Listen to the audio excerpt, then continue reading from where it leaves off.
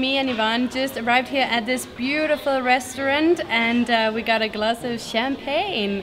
And I think you guys should say hello to Yvonne as well, so I'm not gonna cheer before you see her. I'm Yvonne. I am also a travel vlogger.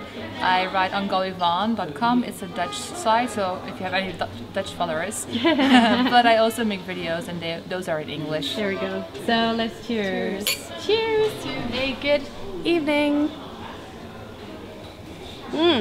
I'm so excited for the food to come here, and I hope you can see me. And you can kind of feel the atmosphere here with this dim light and quiet surrounding. Yeah. Just had a little chit chat with the chef, and now we're going into the kitchen to see how he's making all this delicious food. It's gonna be so exciting. Wow. So we got the chef here. Can you say hello? There we go. Yeah. What was your name again? Sebastian. Sebastian. And where are you from? Germany. Germany. And we're having now here the prawn dish. It's actually a sauteed prawn with pomelo and coconut. Wow. Usually using still some crispy rice. Yeah. Of course, always rice. We're still in China, so. It should be. It should there should be some rice. Maybe he can give me some tips for my cooking at home, because that's a very sad story.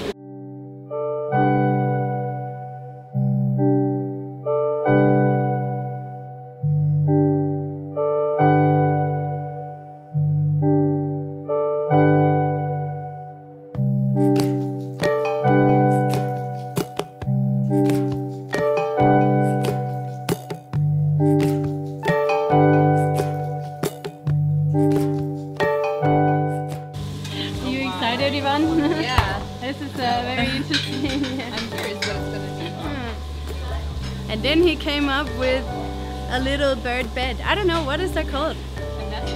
Nest, there we go. He came up with a nest, and I don't hope that we have to eat it, because I would be a little nervous about that. But we're just taking pictures, and we are hearing all these very interesting stories about how the chef is coming up with new ideas. And sorry for the noise, but we are in the kitchen, and it's so cool. This is more art than it's actually food, right? It's like food art. This is like Insta-worthy pictures.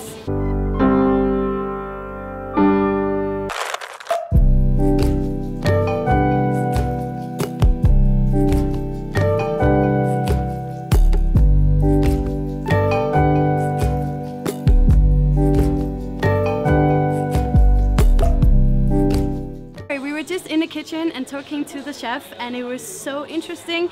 He's like super creative, a German guy, and he has been all around the world, and the food is literally from all around the world, and it looks crazy but artsy and creative and interesting. And you know, I'm not a foodie, but I'm so curious about this. So yeah, right now just waiting for Yvonne to come back and for the food to arrive, and then let's get started on the tasting. Lingling is so excited! Okay, so we just got, after the starters, we just got this one, cucumber mousse. Yeah, and we got some bread with it, so let's try. I'm very excited about that, because I'm not really a cucumber lover, but I've never tried this kind of cucumber before, so yeah. Yeah, it's kind of a little sour. You can taste the cucumber. It's like what's that they call, the pickled cucumber? Mm-hmm. It kind of has that taste, but in a mousse way, if that makes sense. I'm not sure that makes sense. It's good. And then we have some bread and some tofu, right? Isn't that tofu? I don't know. We'll have to try it. So we got a lot of bread here. That's nice. I love bread. Bread is good. It's still warm. Yeah? Like, yeah. Oh, that's like nice. It just came out of the oven. Oh, maybe some kind of cream butter. Oh, butter. Oh, not tofu then. Next thing we got was this egg thing, truffle mousse inside. I'm really happy that Yvonne is here to help me with the with the names. Let's try this egg thing. I was very curious when he was making it. First I was like, it's a nest, is it an egg, is it a bird coming out? Like, this is very creative food, so you never know, but I'm very excited now. I hadn't thought it would taste like that. Ooh, what does it taste like? I don't know why I thought it was sweet, but it's like salty. It's like very airy. Oh, it was the apple air. No, this is not. This is a truffle, No? truffle air. I had to dig deep.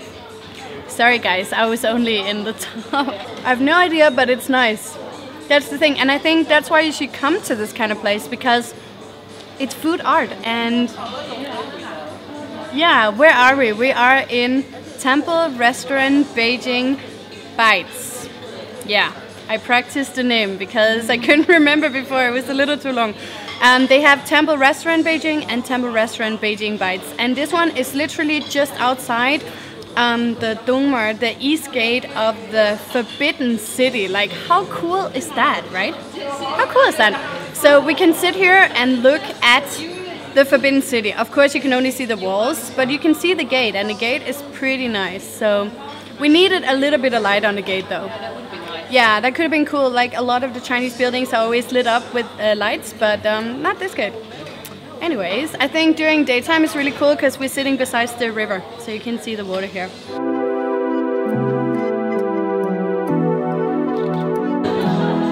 One, two, three.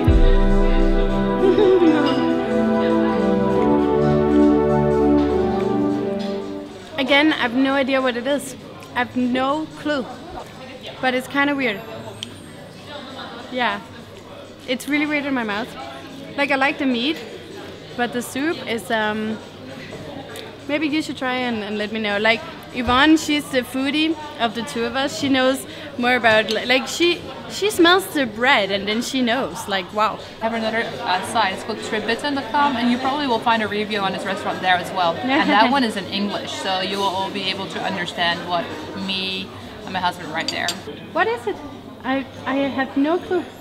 It has a very tender and soft flavor. I think it's the garlic here.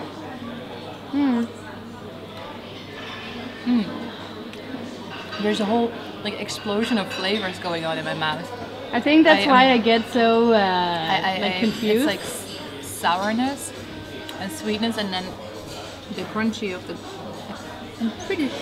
I'm not sure if no, it didn't taste like garlic, but it had the texture of it. So it's a bit louder. Oh, and some nuts. No, there's an explosion of flavors going on in my mouth. Sourness, sweetness. The soup itself is really creamy, but then the meat pieces, they will give that crunch. Okay, so we're just gonna cheer again because this is delicious and a great experience. Different from the other one. We got all these, we get to taste all these really interesting wines as well, which I'm not used to. I don't usually drink wine, and I actually told my friend that I don't like it, but that's a lie because I actually do like this. Yeah, I thought I didn't, but maybe it's mostly like red wine or... Yeah, I feel like maybe that was the problem. I drink the cheap wine, so this is great. You guys are seeing me getting all drunk on camera. Yay! Fish. Danish people love fish. Yeah, we're a fish country. We always eat fish, and this is good. It was a tomato sauce, right? There was some tomato in the sauce. Oh, it's good to have fish again.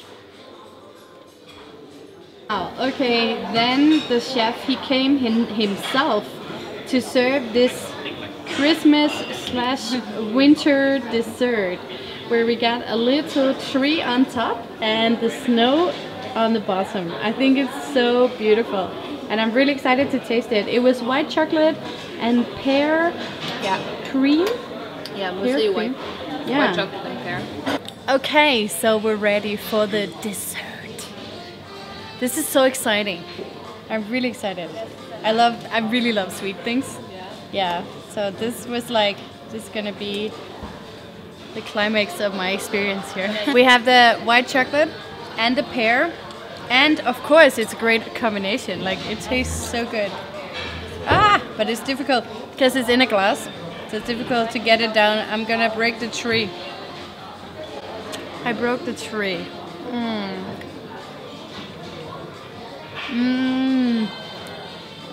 It's like a dream melting in your mouth, actually. Let's see about the tree here. Lingling is very happy. Very happy. This was a good idea. Yeah, guys, I just want to say that we finished this amazing meal. It was good. It was also interesting. It was the taste, some of it I liked it very much, and some of it I thought was kind of random. But you know, that's the thing with creative food. You can't really expect it to be like the usual normal hamburger you eat at McDonald's. So that totally makes sense. That totally makes sense.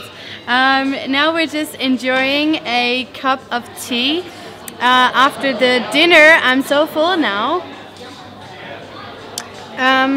And yeah, just want to say thank you guys for watching this video, our first food review. Temple Restaurant Beijing Bites, just at the east gate of the Forbidden City. Super convenient to go here.